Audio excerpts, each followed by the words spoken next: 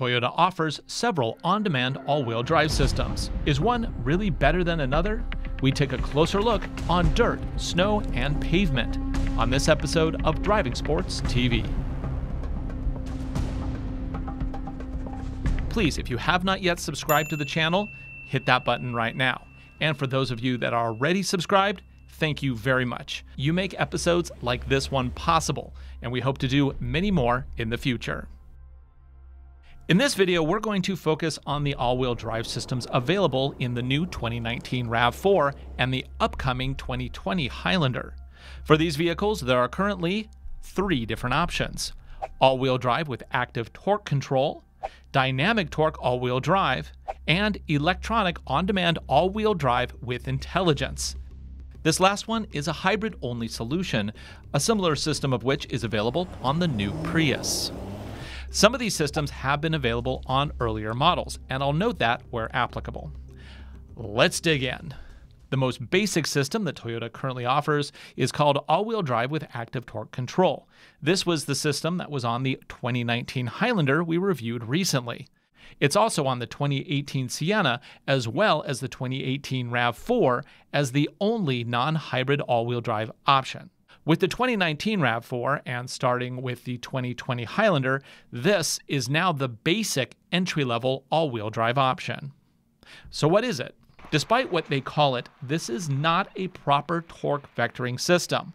That's the marketing department getting a little too excited. This is instead a basic power to the front with open diffs all around setup. The center coupling does engage when power is needed to the back, which is then sent to both wheels evenly. It does use wheel sensors to brake wheels that are spinning freely, which redirects power to the opposite wheel, the one that presumably has grip. With the Highlander we tested, we found that this system was effective enough to tackle even rugged, rock-covered roads. It may not have been the most confidence-inspiring setup, but it did the job and worked effectively even in the snow. Would it be our first choice in deep snow? Well, probably not. But for going over passes or hitting trailheads, it's more than adequate. In fact, the biggest limitation is actually just ground clearance. To see more about this system in action, watch our full review of the 2019 Highlander, linked here. The next system we're going to dive a lot deeper into. This is the new and more exciting system. It's called Dynamic Torque All-Wheel Drive. Currently, it's offered only on Limited and Adventure trims with the new 2019 RAV4. It'll also be available on upper trims in the upcoming 2020 Highlander. That was just announced. For details on this system, first we flew out to the Bridgestone Winter Driving School in Colorado to drive the new 2014 RAV4 Adventure, and we also met up with David Lee from Toyota. Out back, the new RAV4's torque vectoring system really utilizes a new differential, and it has clutches on either side, and they are computer controlled. So as before, we can send power to the back on and off as needed, but when it is going to that back differential or rear differential, now those 2 clutches on each axle can interact with each other to send torque to one side or the other. It's more proactive than the previous system's version, where in order to stop spinning wheels, we had to only use the brakes. Now we can use these clutches to anticipate a little better. Wheel slip conditions are probably your primary cause for shifting torque side to side. However, the system does do a great job when you are cornering too. And so if you're initiating a left-hand turn, the weight's going to shift to your right on the vehicle. We can send more torque to that right wheel, or vice versa. And then once again, as you're maybe traversing your way through some slippery conditions or rougher terrain, if a wheel starts to spin, we can instantly shift torque to the other wheel that's grounded. Also, it's important to note that it can only send up to 50% of available torque to the rear wheels. But as you can see with our standing acceleration slip test on ice, when it chooses to actually send power to the back is a complete mystery. Regardless of drive mode, even with traction control off, we could never get power to the back wheels from a launch. We did ask David from Toyota to explain why it didn't ever want to send power back there, even in very icy, slick conditions. This was his response. The RAV is going to react to whatever conditions you're driving in. So if you're at a stop and you launch from a stop, initially it should try to put power to all 4 wheels, but then based on how much traction you're getting, it may shift front to back based on wheel spin. And it's possible in icy conditions like we're out here today at the Bridgestone Winter Driving School that the back axle may not have had enough weight on it to get that much traction, and so the system was compensating and putting power to the front axle. So to make sure this wasn't just a location-specific result, we did the exact same test with a RAV4 Limited all-wheel drive on a gravel road. So I'm going to put it into drive mode here. This is all normal at this point. Normal, normal, normal. Everything is normal. And I'm just going to mosh the throttle and see what we have for acceleration. And go. Okay, I see disrupted gravel, and it is just for the 2 front tires. There was zero work done by the rear wheels on that run. Great. Now let's go ahead and we'll put it into drive. This time I will put it into mud and sand. Now what mud and sand does is it allows for slip, because in muddy, sandy conditions you want to be able to actually spin your wheels a little bit to get you that momentum to get out. So this basically disables the first level of traction control, and it really should send power to the back immediately because slip is expected. So I'm going to go ahead and do the same thing and go. Ooh, lots of spin in the front. Was there anything in the back there? I didn't feel it. No. Gravel, no disruption to the back tires, just 2 little wear spots in the front where the 2 front tires tried to dig out. Luckily, we've done a couple of other cars in the exact same location, so we do have comparisons we can make. Here is the 2019 Hyundai Santa Fe with H-Track. Watch the rear wheel. There is definitely power going back there. It launches and then has a slight spin as it gets more grip. Very solid all-wheel drive start. Next, there's the 2019 Mazda CX-5, and you'll see it actually has a very similar result to the Toyota, but even more dramatic as traction control off really allows it to spin those front wheels. And for good measure, here is a completely stock Subaru WRX STI launching in the snow. And this is a Mercedes S-Class. So what does this kind of testing really mean to you? Well, it means that launches in slick conditions will not feel as confident as they could or should. In addition to all the standard drive modes, Eco, Sport, and Normal, which really just handle throttle response, RAV4s also have new off-road modes, similar to dual X mode found in the new Subaru Forester. Again, David Lee. RAV4 models actually have a couple of different ways that they can assist their drivers. One that is standard across all the grades is a multi-terrain select system. So if you're operating along and you're going to get off-road, let's say, or into a dirt road and there's some negative traction conditions, and you want to change the amount of wheel spin that your system allows, you can select a couple of different modes. One is mud sand, and if you select that, what that's going to do is it's going to tell your RAV's computer to send more traction to the back, but also allow your RAV4's all 4 of its wheels to have a little bit more wheel spin. It'll still try to match them, but we're going to let you do a little bit of a burnout there to get you through those muddy and sandy conditions. Opposite side of the spectrum from that is the dirt and rock mode, and when you engage that, it's going to send more power to the back axle again. It's going to bias more back there. However, unlike mud sand, we're going to reduce your wheel spin greatly so that you don't tear up your tires on sharp objects. To test out these drive modes, I headed to the mountains in the Pacific Northwest. First, to do a little on-throttle ascending S-curve. We'll just jump right into the mud and sand setting and see what it does. I have the car put in mud and sand, which turns off traction control and the collision systems. It should also just automatically put more torque to the back. How much torque? We'll find out. Let's go ahead and floor it. Get a little bit of wheel spin there. Now what we're going to do is I'm going to throttle in. Let's see if that back yet kicks out a little bit. Definitely on the exit there. Okay, so what did I feel? Well, it definitely reduces the amount of traction control, which is good because you want less traction control in a situation like that. I could also feel those back wheels getting a little bit of torque on the outside to kind of help rotate me around, but it wasn't a lot.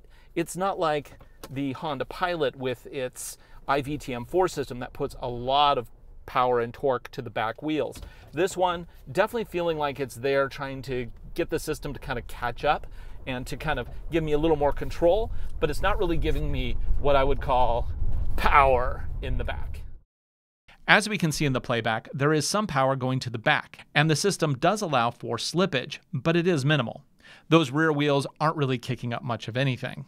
Of course, we also did the same corner in normal mode with all the nannies turned on, and that just stopped all the fun immediately. It tracked surely and solidly with no drama whatsoever. Next, let's try out a modest rock climb. Since I last took a vehicle down here, it's been about 3 months. In that time, we've had probably 10 feet of snow up here. That changes things. Changes the rock patterns, changes the stumps sticking out of the road. Basically, this isn't the same road it once was. So, honestly, I hope we can make this. So I've now switched it into rock and dirt. Let's turn that camera back on. I'm gonna put it on auto so I can kind of see what's on around me a little bit more. I can see the stump is right there. So what I'm trying to do is avoid having my oil pan get ripped out, because that would end this adventure very quickly. So I gotta go real slow. Oh boy. Is this a good idea? Oh. Wow, so far it's doing great. And would you take a RAV4 on anything more extreme than this? Probably not. At least not while you're still making payments. Come on, power. Oh, it's showing me slippage on that front right wheel. Oh, it sent more power to the other wheels. That's good. That's exactly what it's supposed to be doing. Oh, come on, you can do this. Now, I'm sure if I just floored it, I'd go very quickly here, but the last thing we want to do is to come down with our weight on the oil pan or the rear diff or anything else that could potentially explode up here. And we did it! Ha! Of course, now we have to go down. That's its own tricky thing. In this application, the system did really well. For an on-demand all-wheel drive setup, it did a good job of shuffling power around to the wheels that could really use it. And a road like this is probably the most extreme off-roading a RAV4 owner would attempt. So this new system is technically more capable than the older, simpler system. But in practice, there really was very little difference in what it was able to accomplish. Unlike Honda's iVTM4 system or even Hyundai's H-Track, it doesn't really add excitement to the cornering capabilities. In fact, I could hardly tell it was even there. And when it came to climbing the rocks, both this and the older system were able to accomplish a climb that was well beyond what buyers would likely ever encounter. Finally, there is the hybrid option. Electronic on-demand all-wheel drive with intelligence, or AWD-i for short. This system is available on the new RAV4 Hybrid, and a similar system is available on the Prius AWD. This is technically a very exciting setup, as it relies on a dedicated rear-axle 54 horsepower electric motor to provide power to the back. There is no drive shaft connecting the back to the front. That means that torque can be engaged based on requirements without having to worry about what the front wheels are doing. When slip is detected, it engages the rear motor to assist. But the scenarios in which it engages and the amount of power it provides is limited on paved surfaces. In practice, hybrid all-wheel drive just really wasn't so great when we tested it on the 2018 RAV4 Hybrid. It even says in the manual, "Do not take this system off-road."